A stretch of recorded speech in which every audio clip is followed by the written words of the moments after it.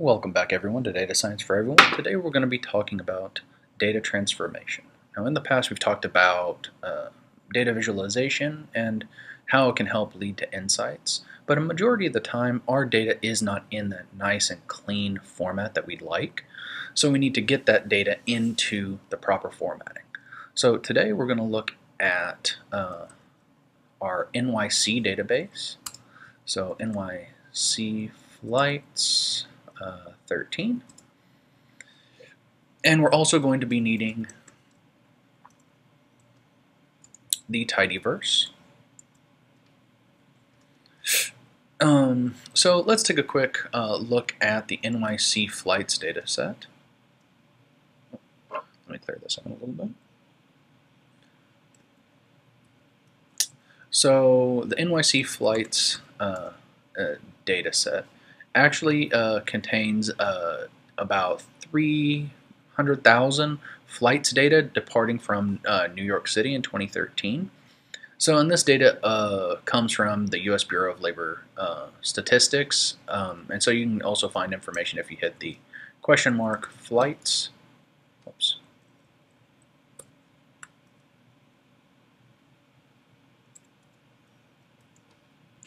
So we can see all of that information that we'd like is here. All right, as well as variable descriptions, etc. So, and we'll be maybe referencing that a little bit later on. Now, the next thing that we want to look at is talking about what we actually see when we look at this tibble. Okay, so notice here that it's called a tibble. So we have 300,000 plus rows. We have 19 columns. Now we also see around here that we have our column names, as well as an estimate, okay, of what the tidyverse, okay, and readr actually believe that these items are. So, for example, 2013, it says it's an integer, and then we have here, for example, departure delay. It says it's a double, so it believes it's maybe a float or it has a decimal point in there. Now, most of these are also integers and doubles, but if we look down a little bit closely down at the bottom here, we see that origin is a character, tail number is a character, time hour is a DTTM, which is for date time. All right, and so there's also maybe a few others that we would have later on in some other data sets, and some of those are logicals, okay, or those are booleans, true and false. We have factors, which is how R represents these categorical variables, and we have also just a standard date instead of a date time, and that's just for dates. So we're going to be talking about a lot of functions from dplyr today. So we can question mark dplyr. Okay, and we'll be talking about particularly about the grammar of data manipulation. And we're going to spend a majority of our time today actually just on a few pieces. All right, and I may split this up into a couple episodes depending on how long everything is going to take today. So first off, we're going to talk about filtering because we want to be able to filter out and pick out observations by their values. And we'll also later on we'll maybe talk about reordering rows, picking things by their names or their columns, okay, with select. And then we'll probably have a special series on mutating data, okay, or creating new data from existing values, and also summarizing and getting some descriptive statistics. So the first one, let's look at filtering, and we'll filter out the NYC data. So filter in and of itself, filter, it takes our data frame name, okay, and then it also takes some variable names with some sort of equivalent statement, okay. So let's say that we want month, we want to grab January, and then we also want our day to equal maybe the 10th. And so now we grab all observations, okay, all rows that are where the month is equivalent to 1 and day is equivalent to 10. And this will give us plenty of data to play with. This is that nice subset of data. We can also, in turn, grab and save all of this data into a variable name. So we want flights, whoops, I'm trying to do this in a different format than I'm used to, but so flights, month is equal to 1, day is equal to 1 in this instance, and this will save this. You can see that this saved this in a separate data frame up here. We can view this if we want to, but it won't take time for that right now. Now, that's nice and all, but we didn't actually get to see our output in this instance. We may, from time to time, want to be able to see our data as we're also saving the variable. So let's grab maybe August 8th. Okay, so we want to filter the data. We want our flights data. We want the month is going to be equal to the 8th, and then the day is going to be equivalent to the 8th. So now notice now, since we wrapped everything in these parentheses, it'll automatically print out, and it'll also create an object for us that we can call back later on.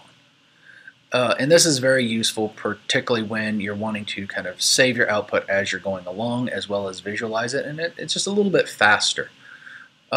So currently we're doing comparisons.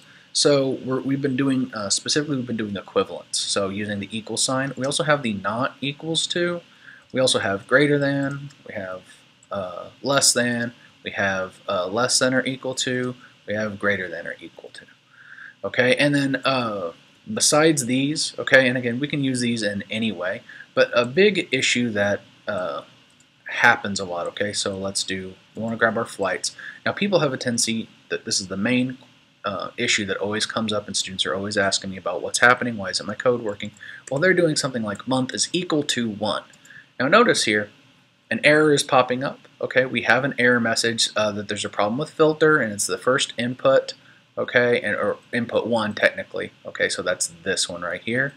And again, these are usual common. This is such a common issue that it says this usually means that you've used equal sign instead of equivalent sign. Okay, did you mean equivalence?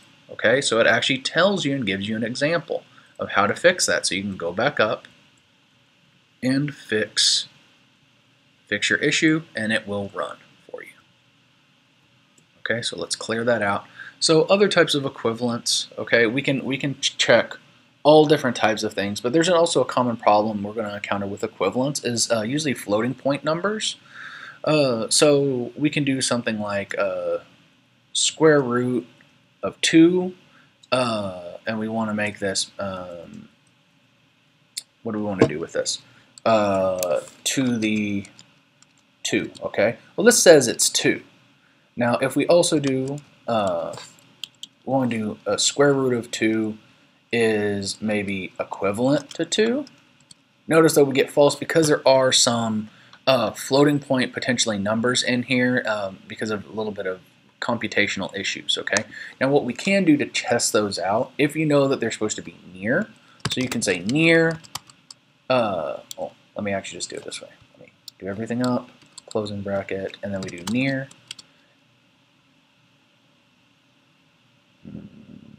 Oh, whoops. So here, I forgot here that this actually needs to be a comma in this instance. And this will give us true. So this is actually giving us a near approximation. And again, because computers use a finite precision arithmetic, okay, so we basically need to know that every number that you see is an approximation. So instead of relying on equivalence, okay, whenever we're doing computations, we need to probably start using near. The next part is talking about logical operators. So logical operators are and, or which in when we're coding with this is the ampersand sign, and then or, which we use is the pipe operator. Okay, the pipe operator is located above the return key. So and one more is we also have the not operator, which is the exclamation point. So one thing that we can do with this is look up two different values at the same time. So filter, we want flights, and let's say we want our month is equal to October, or the month is equal to November. This will give us all of our months that are equal to October or November. And then let's also give maybe another one, okay? Another way that you can also do this, all right? So this you have to actually type out month is equivalent to October or month is equivalent to November. One other way that we can do this is using the in shorthand. So let's do filter, flights, and we want month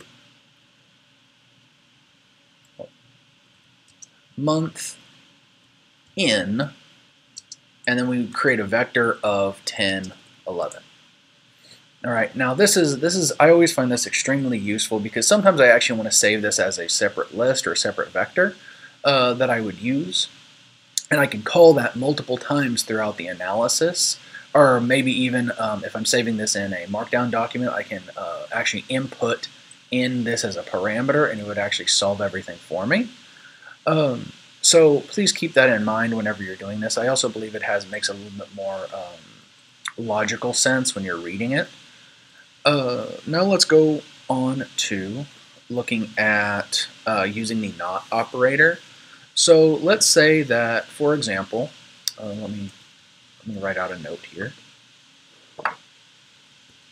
Okay, so let's assume that we want to find flights that were not delayed, okay, by more than 2 hours. So if we look at our flights data, again really quickly, okay, now we notice we have departure time, now here we have departure delay, and we also have arrival delay. And notice here that this is 2, 4, 2, 11, 20, 33, and again we have negative numbers, negative 18, negative 25. No, can you notice something here that those are definitely not hours, those are minutes. So we need to make sure that whenever we're conducting our comparison or wanting to check on these variables and values, that we're actually using minutes. We're using the correct structure in our questioning. So we want to filter flights, and let's say that it's not, and so we have our arrival delay that is greater than, and again 2 hours in minutes is 120, or our departure delay is greater than 120. And now there's one other way that we could do the same thing. Okay, so we can filter flights, and then we want arrival delay, and we want it less than or equal to 120, or departure delay, and that is also less than or equal to 120. Okay, so this is using our conditional execution. Now we could remember now inside of R, okay, we usually use the ampersand, which is these 2 ampersands or 2 pipe operators for OR, but inside of the tidyverse we only use a singular ampersand for and a singular pipe operator for OR. Now the next thing that we would usually need to filter out is missing values. Oops. Okay, and so we want our missing values, and this is usually denoted by an NA. Okay, and this is again, so this represents not availables.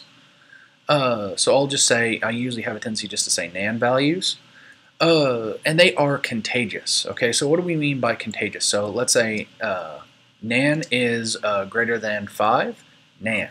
Okay, NaN is equivalent to 5, NaN. NaN plus 100, NaN. So notice, anytime we're trying to do arithmetic, NaN will just latch on and will grab onto it. So that is going to cause us a lot of trouble. Okay, and again, something that can also be very troublesome and confusing for students in the first time they're looking at it is if we look at NaN values and we check the equivalence to NaN value, we get NaN. Now, one way to actually kind of take care of this is maybe by kind of giving it a logical story that we can kind of grab onto in our mind. So let's say that we want to compare two things that we don't know about. So let x be my weight, okay, and let y be my wife's weight.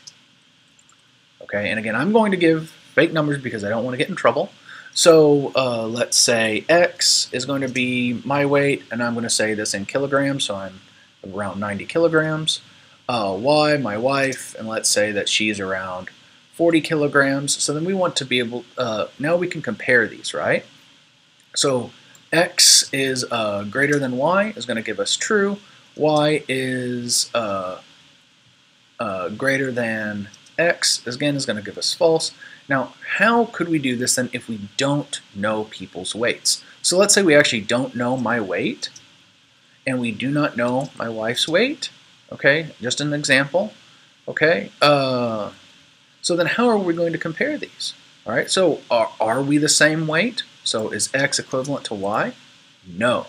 So notice, because we do not know what each person's weight would be, this would give us a name, because again, if we don't know what this value is and we don't know what this value is, there's no logical way that we could actually compare the two.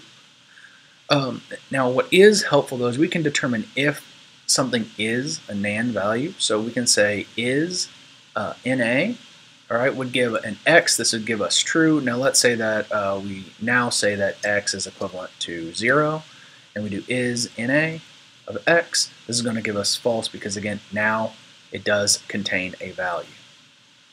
So what happens then if we're wanting to look at data frames that actually contain missing values?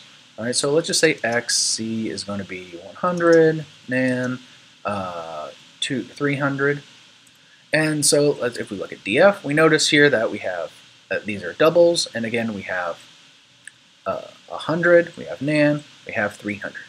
Now, one of the best things about using things in the tidyverse is that they take a lot of care of a lot of things behind the scenes. So if we want to filter our data and we say that we want x is greater than 90, well, what happens? This automatically will get rid of the NaN values. It will exclude false. It will always exclude false values because again, notice here everything is true here. But maybe let me turn this to 200. So notice now we get 300. Okay, so 300's here.